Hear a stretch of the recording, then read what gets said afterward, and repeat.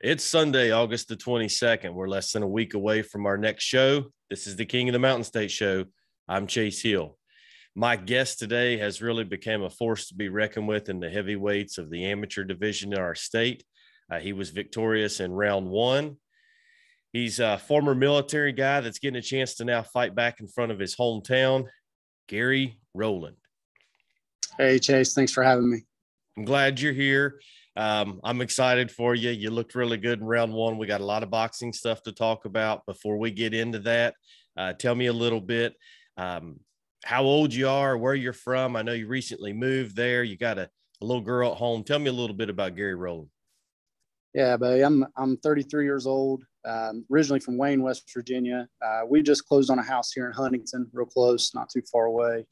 And I got a 7-year-old little girl. She's my pride and joy. Between my little girl, my wife, and my family, I feel like we're just getting started, buddy. Well, it's funny how on Facebook you can tell where somebody's interest really lie. And there's a lot of pictures of you and that little girl in there and your wife. I know the family's an important thing to you. I'm sure they'll be out there supporting you this Saturday whenever we get there. Before you were a boxer, you spent a active duty a lot of time there in the military. You were a Marine. Tell me a little bit about that career that you had. Yeah, did 5 years active duty. I was a corpsman. I was a greenside corpsman. Spent the majority of my time with 2nd Battalion, 8th Marines. Did 2 deployments to Afghanistan. And really, it's probably the highlight of my life. It's some kind of experience that you'll never be able to take from me, and I carry it with me everywhere I go. A lot of my Marine Corps buddies are going to be there. They're flying in and driving in, and it was good. I think you got to meet one of my buddies last time, Mike Frazier. He's a true hero. Stepped on an IED and lost both his legs, almost lost his arm as well. Double amputee. But man, he does jiu-jitsu tournaments and just rock and rolls, man. He's the most positive guy you ever meet. And like I said, he's a true American hero, and I'm glad he came out to watch me fight, man. That's awesome. Yeah, I was glad to get a chance to meet him. He's a great person, a real hero, and we appreciate all that you guys do. We see the world nowadays. If this was a political podcast, I could go on all day about everything going on over there, but we appreciate everything that you guys do, keeping it safe. Just things like this, getting to box, living in the free country like we do, the greatest place on earth, all because of our military. After the military, after active duty military, how did you decide to get into boxing? How did that become a thing? I've always trained. I've always been very active. So you still got me, buddy? Yeah, I got you. Sorry, my daughter's calling me. It's all right. I got you. She knows how to FaceTime now. But I started out powerlifting, bodybuilding. I started out actually 8th grade football. We got in the weight room for high school football. I've been in the weight room ever since. Always enjoyed training. That segued into the military and staying physical for that. And then I've always wanted to pursue college and get my degree. So I started looking into ways that I could go back in and serve as an officer and maybe go in and probably get a retirement out of it. So when I went back in, started talking to recruiters, I was about 265 pounds, and I wasn't really built for military stamina, endurance, or anything like that. So I really had to start training, and I picked up boxing as a way to kind of cut weight, and I fell in love with it. It's one of those things that it helps you stay sharp physically and mentally. So that kind of segued into people talking me into doing a tough man contest. And so blindly, I jumped in and signed up for Tough Man. Yeah, and that was quite the experience. We're going to talk about that a little bit. What's it like when you put the gloves on for the first time and you're out there and you can hear your fans? It was in Huntington, so I'm sure you could hear a lot of the cheers and stuff for you. You've got good crowd support, all that. What's that like the first time you're under the lights and you're starting to go and in there and fight? Man, the adrenaline rush is like no other. And then the adrenaline dump will leave you dead tired afterwards. So it's kind of like skydiving, buddy. It's a gut check for sure. Yeah, it is. Now currently getting ready for this round 2 fight, even when you were prepping for round 1, who have you been training with, the gyms and stuff that you're staying at? I know you do a little bit of like fitness training, a little bit of strength training, but also the boxing. Tell me a little bit about all the different directions that's getting you ready for this fight. Uh, Man, the list is so long. I train with Bill Yates, Travis Henshaw. Those are my main guys. They've really been with me since day one. I've trained a little bit with Corky Sawyers. He got me ready for that first Tough Man. Really laid a solid foundation. I've heard you talk about him on your show before. I've gotten to spar with, travel around and spar with Mike Shepard's guys. I've been to Parkersburg a few times, Clarksburg, gym there in Clarksburg.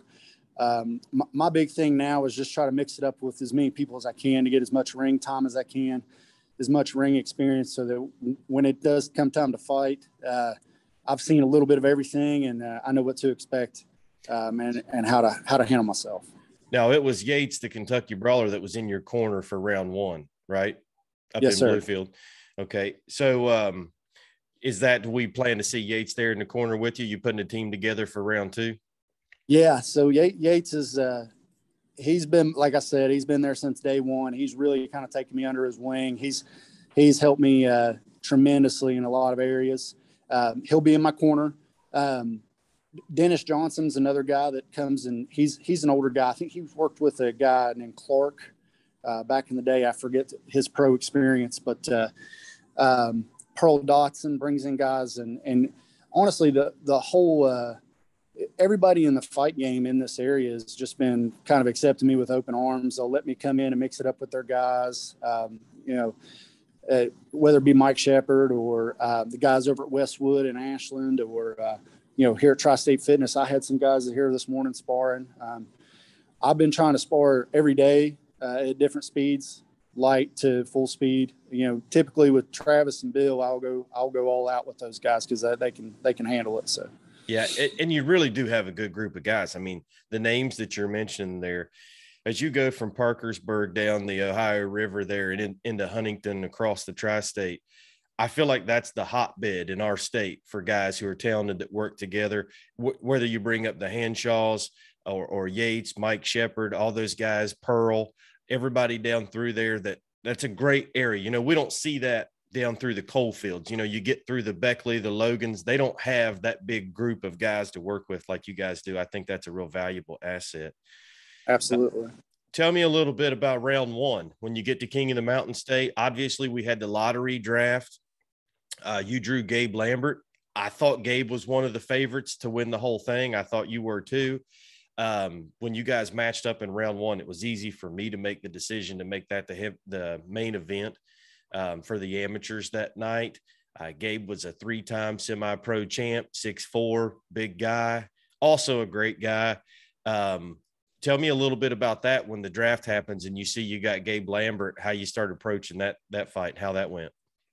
Yeah, I mean, me being new to the game, I did some homework and I started watching videos and looking at his record and stuff. I knew he was experienced and probably had way more experience than I did. But at the same time, I'll fight anybody, anytime, anywhere.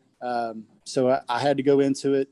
My biggest thing going into that fight was I kind of want to prove that I've gotten away from brawling and I've kind of learned a little bit about fighting and boxing. So I really wanted, to do things that a lot of amateurs never do, work the body a little bit, drop the hands, then go to the head. I've still got some things I got to work on that I think I'm getting better at that you'll see in round 2. But at the same time, planning for Gabe, it was one of those things is I knew I was going to have to drop his hands and get inside with him and kind of bang around on him a little bit. So that's what I really tried to do. He was upset after that fight, and I told him, man, I said, that's just heavyweight boxing. It's nothing personal, and he's a great guy and a great fighter, and you can't take anything away from his record. So big shout out to Gabe. Well, and that was a really great performance. And the reason I say that is a lot of my pros that I've had will go in with a game plan. They very, very seasoned fighters, and we'll talk about this is what we're going to do. And then they get away from it. It is a fight. It gets emotional. People get away from the game plan.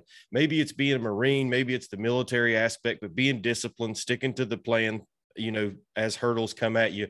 But when you went to the body on a guy like that, and he did drop his hands, it opened him up, and then you went up top and ended up finishing him pretty early.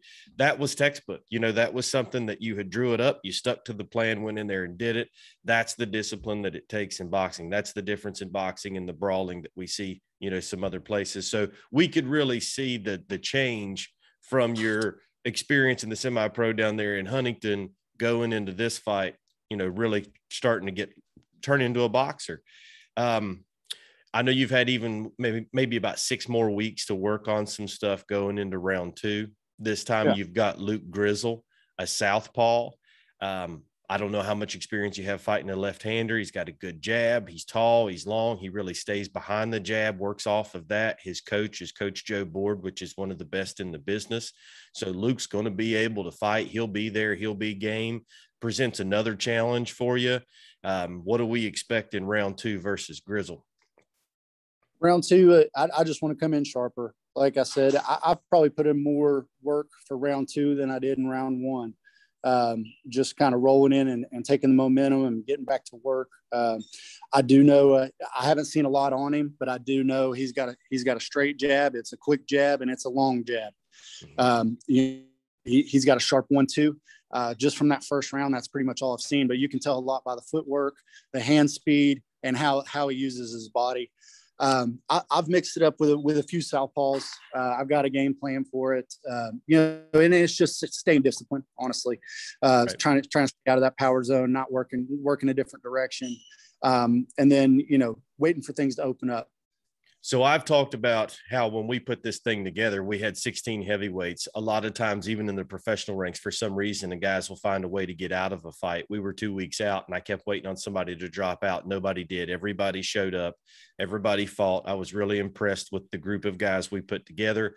Before the fights ever took place, a lot of people were reaching out to me beforehand and even after round 1 saying, hey, it looks like Garry Roland is really impressive. Looks like he may be on a collision course with Derek Gibson in the championship. That's a guy that you fought in another championship in the semi-pro, your one other real competition, and you were winning a lot of that fight, but Derek ended up getting his hand raised. He got a punch in there, caught you a little bit. Tell me a little bit about that potential matchup maybe someday. I don't want you looking too far ahead, but it is there waiting. So. Yeah, absolutely. I'm focused on Grizzle right now, but it is down the road. I know I can meet Gibson. I kind of look forward to it, man. I got some redemption. I got to kind of something to prove with that. I think with my experience level now versus then, it'll be a different fight. But I know he's been working hard. He's got a new trainer. He's actually very, very sharp. And he's got a big right hand, and I got to respect it now. Before I'd never felt a right hand like that. I have now. I know what to expect. So it's one of those things I just got to stay disciplined and know that it's there. And, I got a big right hand too. So that's right. That's heavyweight boxing, man. And any one shot can put you down. Any one shot can take you out of the fight. But you got to respect it and not fear it. You still got to go in there and do what you're trying to do. Well, you showed up in great shape, fought well. We saw the improvements you had made before the last fight. Really excited about this time. This time I feel like you're carrying that momentum. That's one of the things we wanted to do, was to help guys stay in the gym, stay training, have motivation, have something there, the carrot dangling out in front so it's easier to train. So I'm excited to see what 2 camps in a row is going to produce.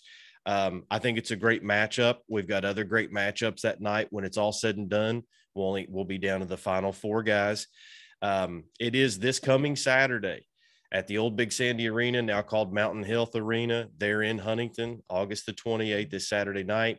It's a limited number of seats we're going to be putting in there. They're available online right now at kingofwv.ticketleap.com. We're going to be live stream pay-per-view at combatsportsnow.com. I think the first person that bought a ticket for this show was one of your military buddies. So I saw that pop up and then the name there.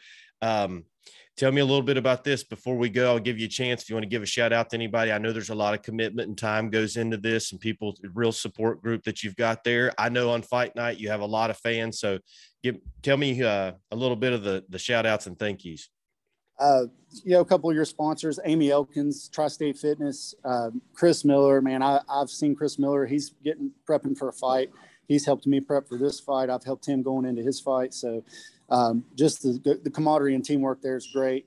Chris Miller, Dennis Johnson, Bill Yates, Travis Henshaw, Tom Henshaw, all the Westwood boys, Mike Shepard and the Fitness World guys, Jeremy Bates, everybody that's contributed over the years, of this work and hard work and dedication, man. And if I forgot anybody, it's nothing personal. There's just so many guys that I've had to put working with. It's a lengthy list. And, I will say this before we go, I've met a lot of guys in the fight game, fighters, trainers, coaches, people, fans, all that different stuff.